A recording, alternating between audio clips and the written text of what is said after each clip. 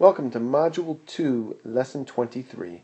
Today we're going to be dividing dividends that are multi-digit by divisors that are multi-digit and getting quotients that are multi-digit.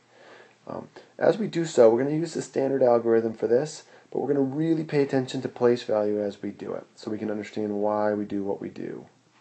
So I'm first going to set this up for our algorithm. Change colors here.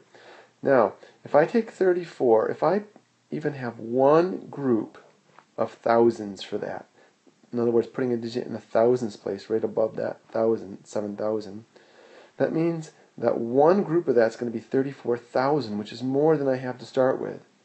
So I'm not going to be able to put a digit there. I'm not going to have anything in the thousands place.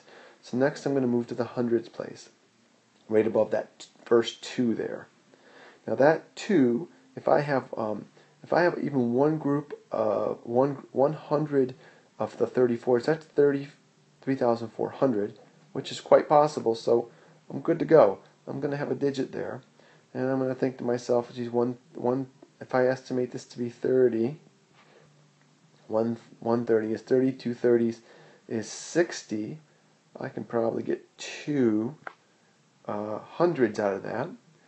And 200 times 34 is going to give me 2 times 34 is 68 hundreds. And I don't usually write the zeros there for the hundreds, but you could. I'm going to subtract, and I'm going to get 4. And so I have 4.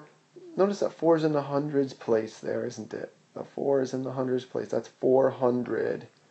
I'm going to bring down the tens place. It's another 4. So that's really 440. I forgot the 2 would be 442 left over. I'm going to work with that 44 right now. I can get one group of 34 out of that. 1 times 34 is 34. I'm going to subtract. I get 10, which is really 100. I can't get any more groups of 34 out anymore.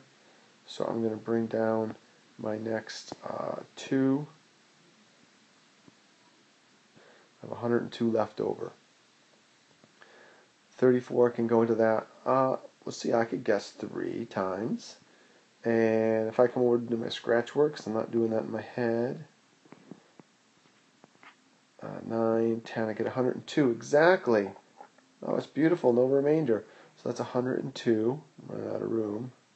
Subtract. I have nothing left over.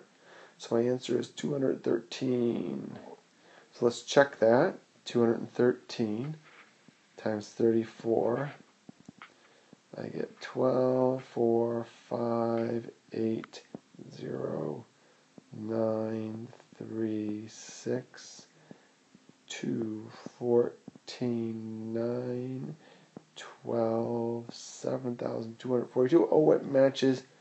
Good. I know my answer is correct. So the answer is 213. That's today's lesson.